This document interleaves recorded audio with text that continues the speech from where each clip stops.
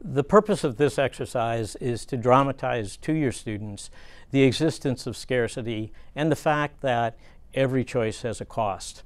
So it's probably best, if you're going to choose this exercise, to do it after you've taught the concept of scarcity. So students now know intellectually that you can't have everything you want. They also know intellectually that every choice has a cost. And so now we want them to see it in action. In order to do that, you're going to need well, depending on your class size, you're going to break the students into groups of 4, and you're going to give every one of those groups a small bag of M&Ms. Now, you can use M&Ms. If you choose not to do that, you can use beans, you can use peas, you can use any small objects. The advantage of M&Ms is that you don't have to count them out each time you do the class, and they're probably more fun than beans. So I always use M&Ms. You're going to distribute the handout, Your Housing Priorities, to your students, and these are available from our website. You can download them. They're also in the MoneyWise Teen Teacher Manual. And so you're going to hand out one of these Your Housing Priorities handouts to each group. Each student doesn't need one. You simply hand them out to the group. Then you're going to tell the students that they're a couple of about 30, I'm trying to get the children's ages right, probably 35 years old. And they have an 11-year-old girl and a 13-year-old boy. They're looking for a house. And so they're trying to decide what kind of house they want. And so you ask the students, take a look at this handout and decide in each row, what kind of quality of life do you want? Tell them it's very important that they not consider money. Don't worry about money at all. Let's just look at what you would like to have. So, for example, if we ask them how many, or what size house would you like? They can either circle the 10 under a small size, less than 1,000 square feet. So they circle that 0 in column A. Or they can go to column B and they say, you know what, I want a bigger house than that. I want a moderate sized house, about 1,500 square feet. And so then they would circle the 2 zeros there. Or they can go to column C and they can say, I'd like 2,000 square feet. They circle the 3 zeros.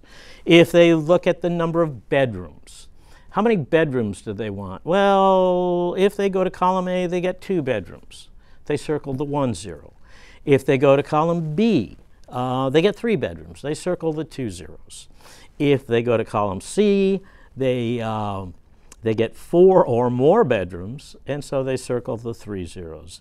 Finally, in terms of bathrooms, if we go down to bathrooms, column A gives them 1 bathroom, so they circle that 0. Column B gives them 1.5 to 2 bathrooms. They circle the 2 zeros. Or they want 2.5 to 3 bathrooms, and they circle the 3 zeros. It's important to emphasize to them that they should not worry about money. Money's not an issue here. And so you give them about 5 minutes to think about what kind of house they want. Usually, the handout will look a little bit like this once they have completed their discussions. They will have circled column C for location. They will have circled column C for neighborhood facilities. And they will have circled all of the column Cs. We told them to look at what they wanted. We told them not to worry about money. So their handout might look like this. Now, some of them may decide that circling everything in column C is a little greedy, and so they might move over to column B in a few categories. But in general, it's going to look very much like this because you told them, don't worry about money. So now, you tell them that, unfortunately, we do have to face reality, and money is an issue.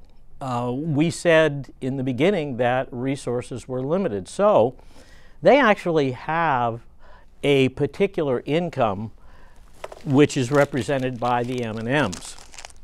So what we're going to ask them to do now, distributing one bag of M&Ms to each group, open that bag of M&Ms, and I'm going to cheat because I can never open these things. Use some scissors. And put the M&Ms on the handout. Now, if they in fact wanted all of the rows, they wanted column C in all the rows, they would need 42 M&Ms, and they don't have them.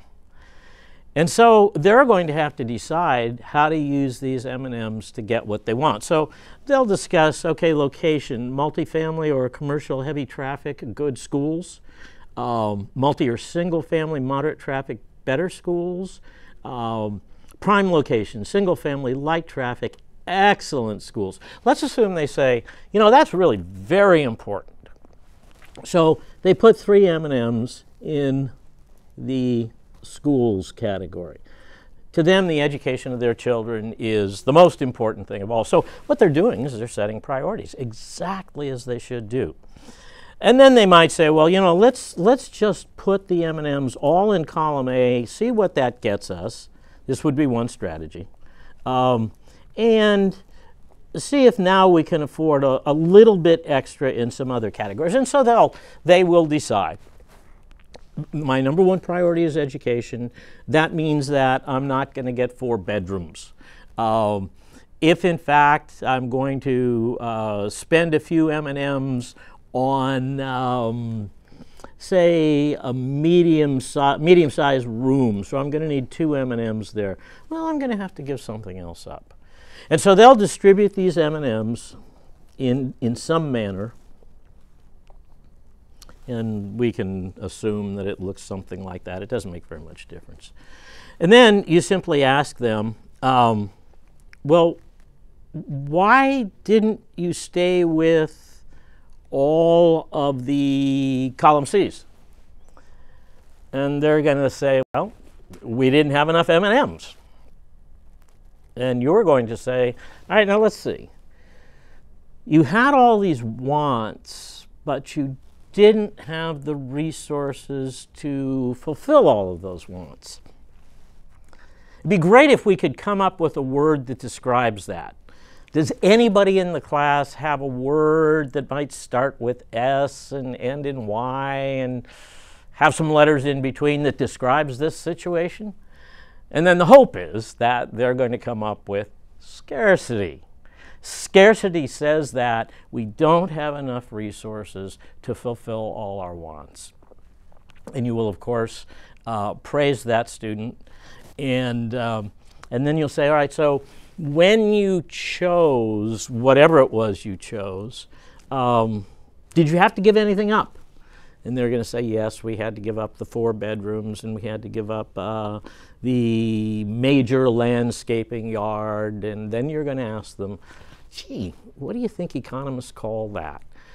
When you have to give up an opportunity to do something because scarcity exists, what might we call that?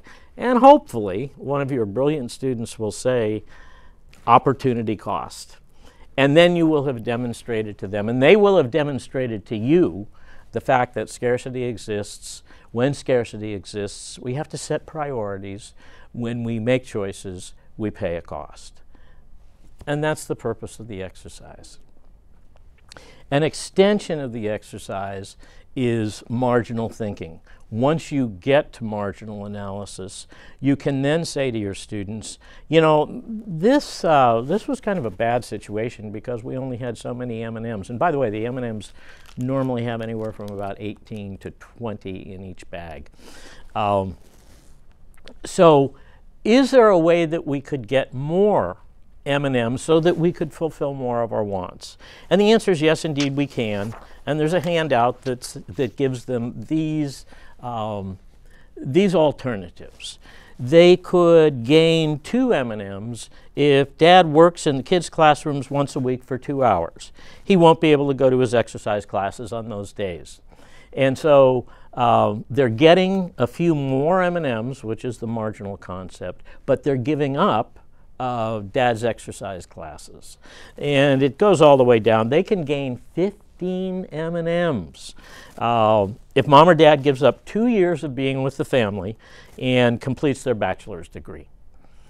So use this exercise to teach scarcity and opportunity cost. And then when you come to marginal analysis and you're teaching marginal analysis, you can come back to the housing priorities and offer them these alternatives. And the basic question when we're teaching marginal analysis is the additional benefit, the 2 M&Ms or the 3 M&Ms or the 15 M&Ms, is the additional benefit worth the additional cost?